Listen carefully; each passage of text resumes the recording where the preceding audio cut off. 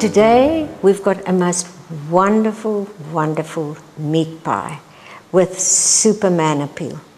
And there are a couple of things that we're doing that is different from the usual classical way of doing a stew or a pie or a casserole.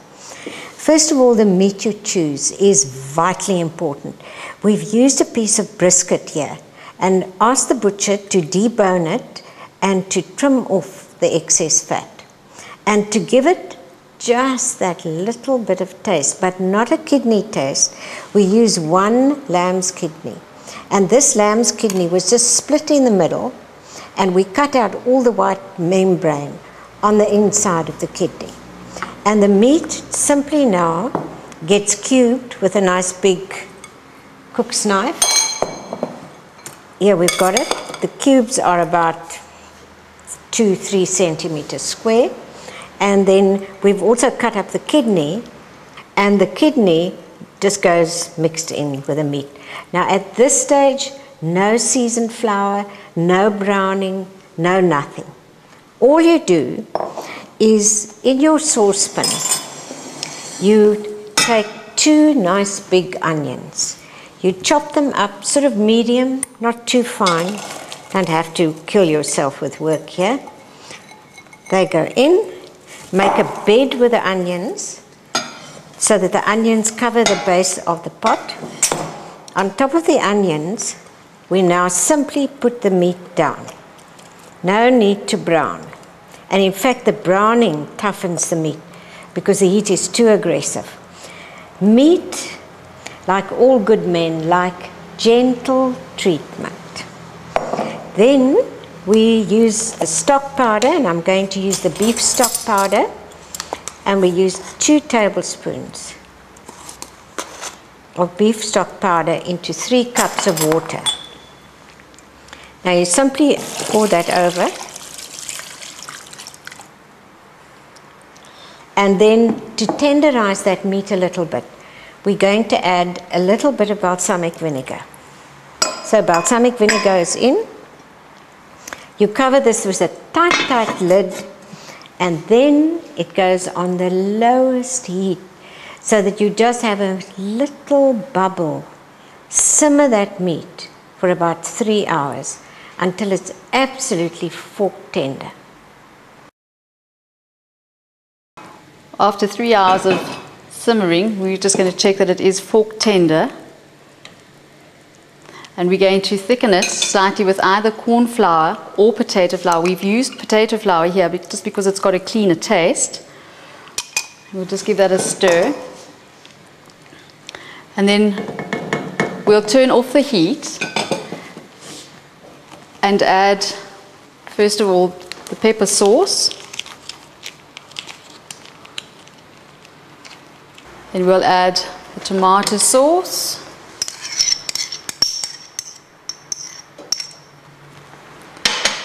Worcester sauce, and some lovely fresh thyme that we picked in the garden this morning. And then lastly, the garlic pepper seasoning, 2 teaspoons of that. Right, and now we can stir that all together.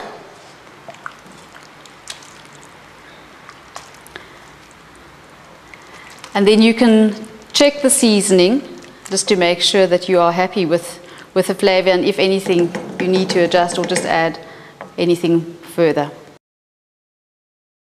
Okay, to save time, you can prepare your meat a day in advance and take it to this stage, and then what you do to carry on is you add your oil and butter to a preheated pan, which I've done here, just waiting for that butter to melt, and then you can add your sliced mushrooms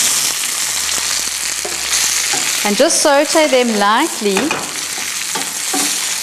until just before they start drawing water.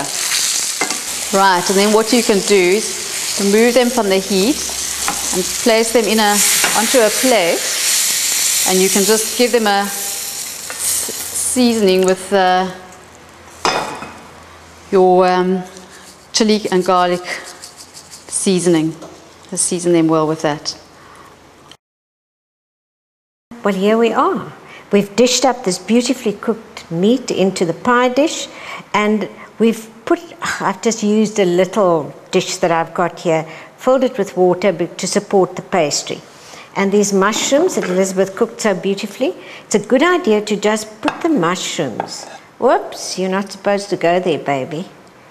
Put the mushrooms over there on top of the meat, so that when you dish it up, you have a lovely piece of mushroom just under the pastry.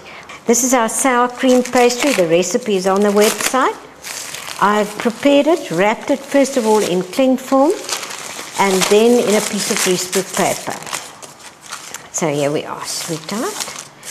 And now just put a little bit of flour on the work surface. Flour dredger is a nice thing to have when you're working with pastry.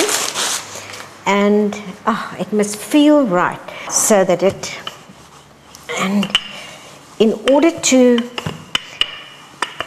roll the pastry out, the trick is to use light little rolls, that kind of thing. And you always work from the middle. And keep the pastry loose. What we're aiming at here is the pastry must be bigger than the dish that you want to cover. Now don't try and lift the pastry, simply just roll it over the rolling pin. Put your dish down in front of you. There you are, darling. Just roll over nice and slow. Good. The pastry needs to relax.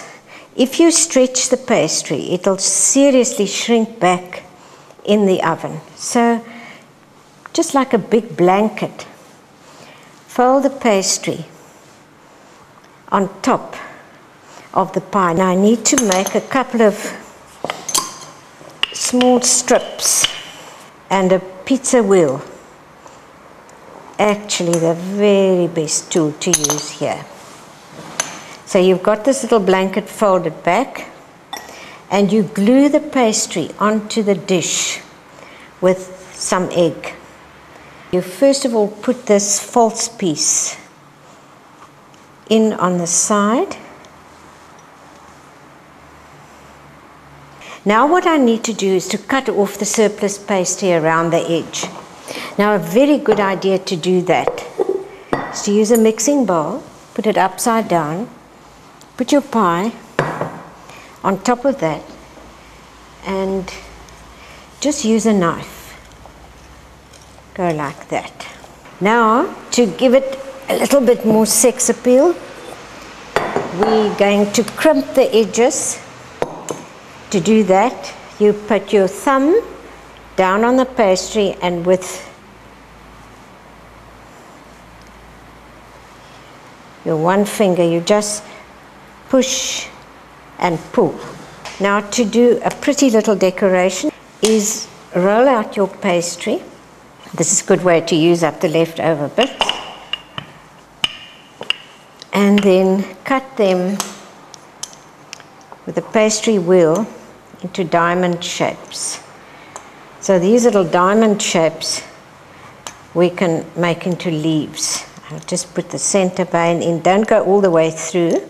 And then you use the back of the knife just to make the leaf indentations. There you are, sweetheart. I love playing like this. Then we paint this lady or gentleman, whatever you want to call the pie.